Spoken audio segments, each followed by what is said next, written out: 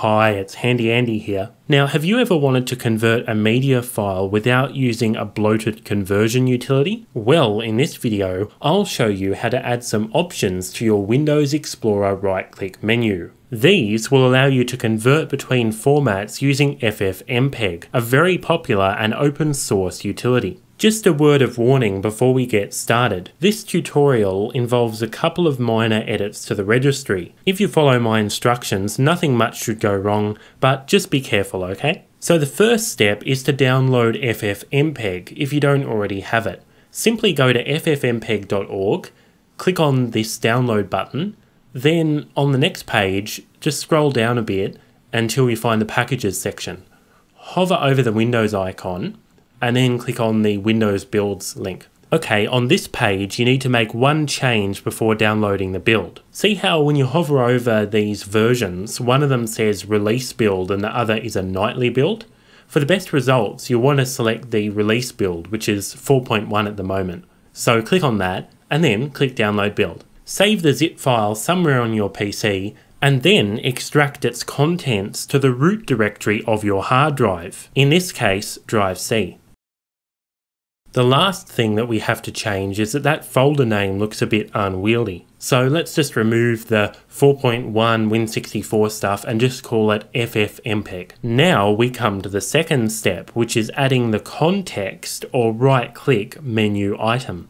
Now you can do pretty much anything with FFmpeg. You can convert between different video codecs, you can convert from one audio format to another, you can even extract the audio from a video. But for now, we're going to add an option when we right-click on a WAV file. This option will allow us to convert the file to an MP3. Open your plain text editor of choice like Notepad or Notepad++ and begin a new file. We're going to write a registry entry. We'll begin with this line, Windows Registry Editor version 5.00. We then need to specify inside square brackets where this entry will be located. It will be in HKey classes root and then system file associations. That's where items pertaining to a specific file extension are stored. And of course we want it to apply to WAV files, so we'll put .wav there. And we want it to be an option in the Windows shell or user interface. We're going to group everything related to this item under the name of Convert to MP3.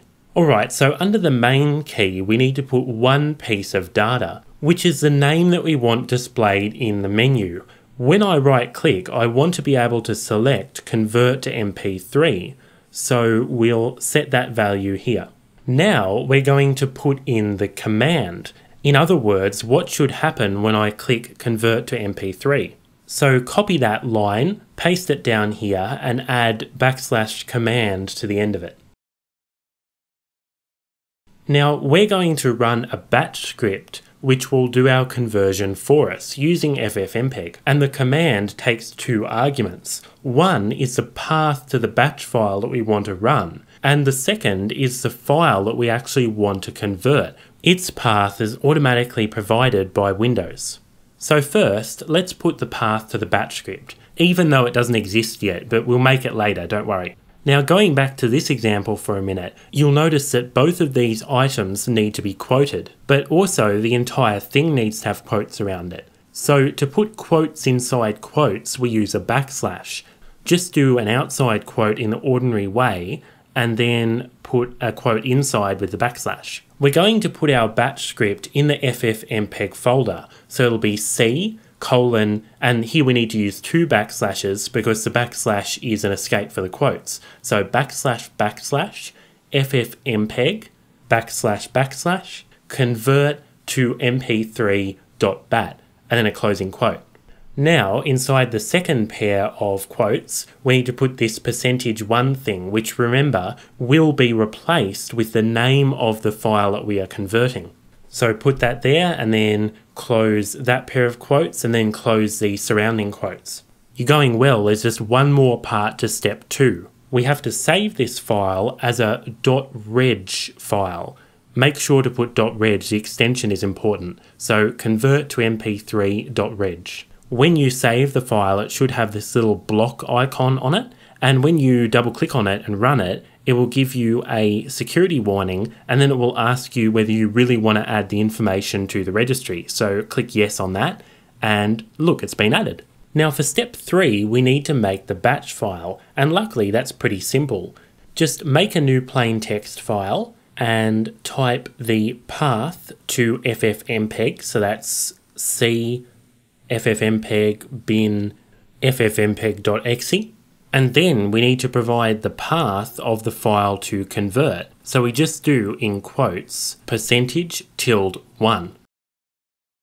Next, specify the audio codec, so -C:(A), and we're going to use libmp3 lame, which is a high quality MP3 encoder.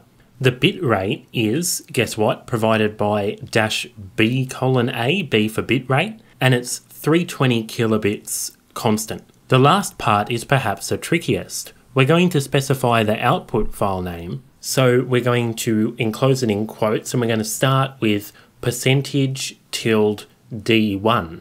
That is actually the drive letter of the place where the original file is located.